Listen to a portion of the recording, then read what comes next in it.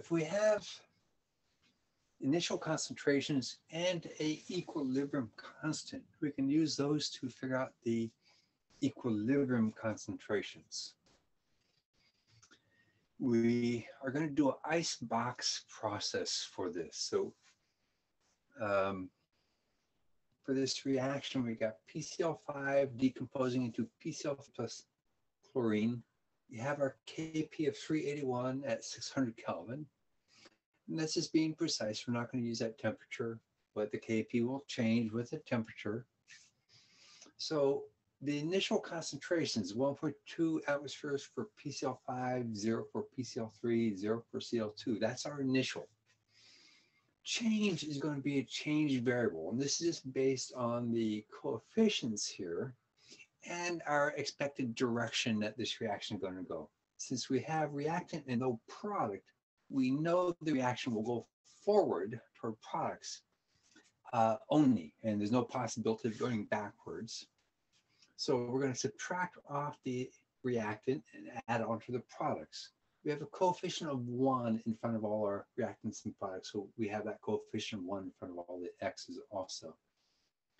We add initial and change together, and that's our equilibrium expressions.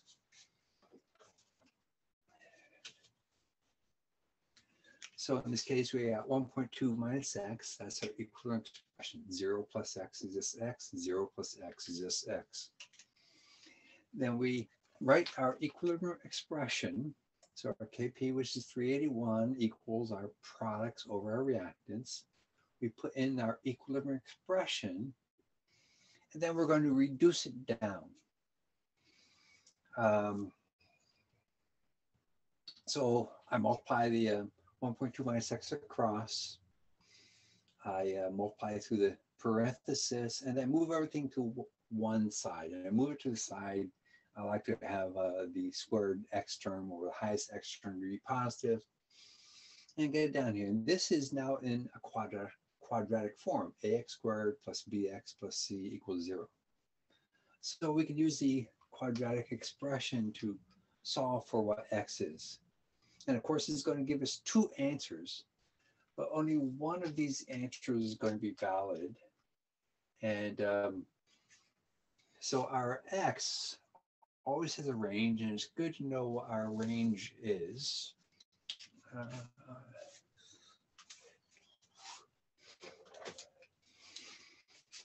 And so concentrations or pressures can never be negative, so that limits our range. So our range is going to be between 0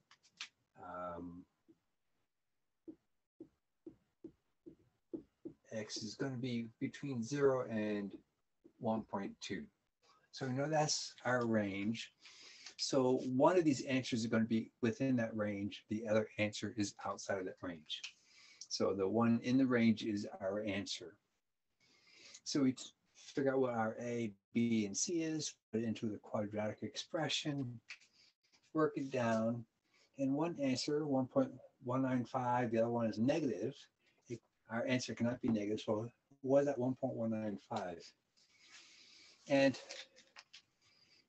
when I first did this square root here, I got 383. 383 minus 381 divided by 2 is 1. I put the 1 in here, 1 divided by 1.2. I wasn't near that 381.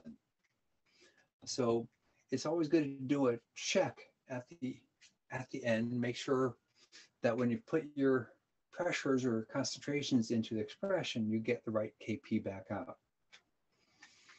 So I went and did my calculation again. I got 383.4.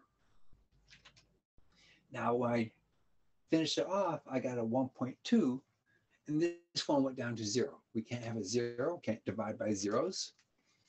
So I had to go and do a 383.39. So we wanted to check our answer, and in this case, I had to keep expanding my significant digits until I got a decent answer on this. So my decent answer, I got down to x of 1.195. And then we go back to our expressions and put them in. So The two products are 1.195, the reactant 1.2 minus the 1.195. We got a 0.005. I put it in to the expression. I get a 285, and that's reasonable but not great. If I wanted to get more precision, I would just go for another decimal place, and I should get a better answer on that. But this is the process. I'll do it one more time here, and then show us a harder type of a problem.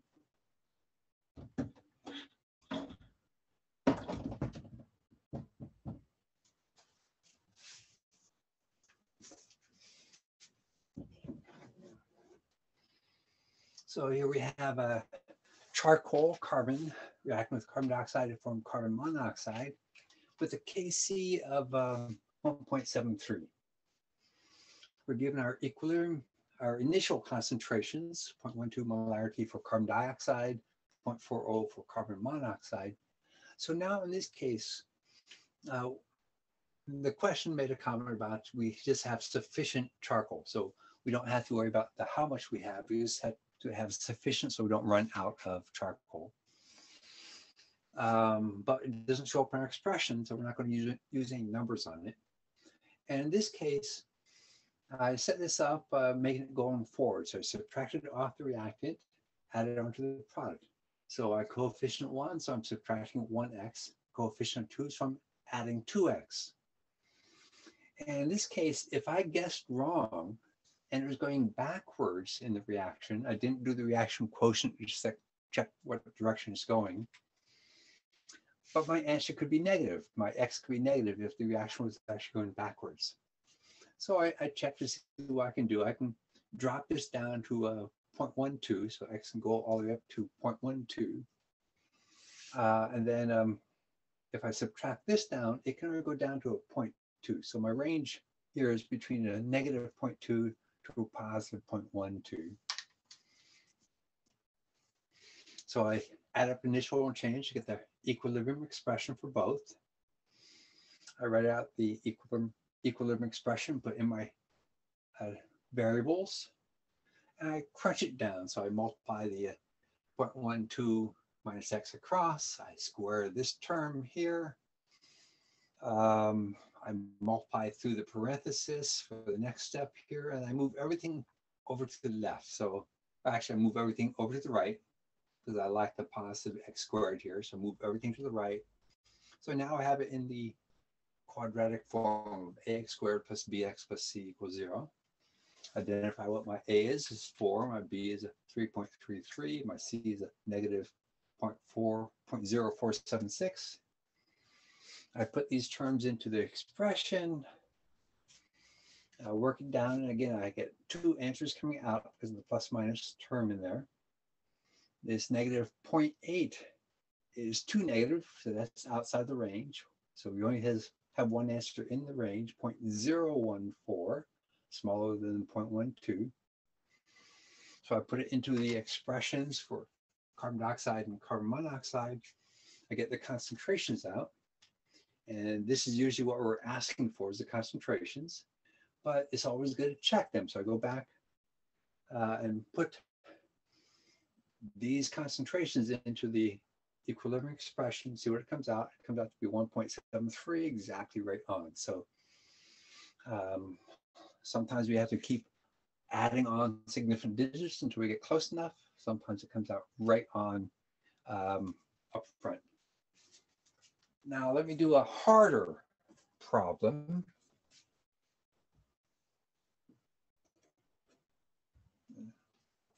Yeah, that's good.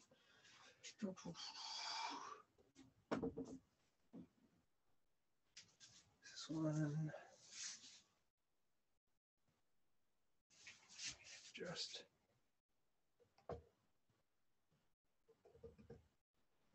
Okay. So in this case, we have SiH4 gas plus 2 chlorine gives us SiCl4 plus 2 H2 with a Kp of 0.025. We have our initial concentrations, 0.5 atmospheres of SiH4, 0.5 atmospheres of Cl2, nothing of the product. So we know we're going to go forward in the forward direction here. So we subtract off the reactants, add on to the products, subtract 1x, coefficient 1, subtract 2x from chlorine, coefficient 2, add on 1x for the silicon tetrafluoride and 2x for the hydrogen. So these are just matching the coefficients in the equation. At initial unchange, get our equilibrium expressions. We put it into these terms into the equilibrium expression, and then we can reduce it down. So we're going to have our, in this case, x times 2x squared. We end up with a cubic term. So now it's going to be something that we can't use the quadratic equation for. And there's different ways that we can handle this, but one thing I did is I worked it all down. So I multiply the denominator all out, I multiplied it across, and then draw it all over. So I have 4.1x cubed minus 0.1x squared plus 0.03125x minus 0.003125, all equal to 0. Again, I check my range I could have here. So I can go 0.5 minus 0.5, that's okay. But over here, I can do 0.5 minus 2 times 0.25. So my maximum is a 0.25. And I can't go negative. So I'm between a 0 and a 0.25. And there are a couple ways. When we don't have quadratic, there's a couple ways that we can do it. But it's an iterative process. So one way is I took this term here and putting x's in and trying to narrow it down to that 0. Another way is I could take this term or this term and put x in and narrow it down until I find the Kp. So either way generally works. There can be some difficulties at times, and I'll try not to give you any of those problems. So I knew the range up here, and that's what we want to know before we get too heavy into this. So I start off over here, putting in the bottom end of the range, 0, and the top end, 0.25. So I see that there's a negative and a positive. So we're looking for where it crosses from negative to positive. Again, with a cubic term, there should be 3 answers overall, but only 1 answer should be in this range. So I just threw in a 0.1, it's positive. So now I want to look between 0 and 0.1. So I did a 0.05 is negative. So now I want to go between 0.1 and 0.05. So I did a 0.07. And so now I want to go between 0.07 and 0.1. So I did a 0.8, it's positive. So I want to go between 0.7 and 0.8. 0.75 positive. So now between 0.07 and 0.075. We did 0.073, 0.071. So between 0.07 and 0.01 is where it goes, crosses the 0 point. And between these, they have the same number of zeros here, but this one's closer to the crossing point than this one is. So this is one answer, and actually I'm doing it to a second decimal place, so I'm really doing it to 2 significant digits, 0.070. The other way that we can do it is we take this expression, put in an x, and try to get it closest to the Kp, 0.025. So I did a 0.1, and I had done this already, so it already kind of guided me on how to aim this one. Well, also, let me see here. I know that if I use 0 here, I would get 0 out. So now I did a 0.1, and it's greater than this. So I want to be between 0 and 0.1.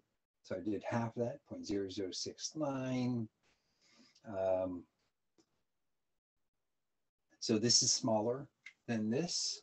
The 0.1 is larger. So I go in between and I get really close. I try a little bit more and it's a little bit above. So this one's a little bit below the 0.0025. This one's above. This is close to it. So on both processes, I end up getting the same answer, 0.0070. So of course, we're going to be asking for the concentrations, the pressures of these. So we go back to our equilibrium expressions, put in 0.0070 for the X here, and we get 0.43 atmospheres for the SiH4, 0.36 for the Cl2, 0.070 for the SiCl4, and 0.14 for the hydrogen. And then this last step is just to check here.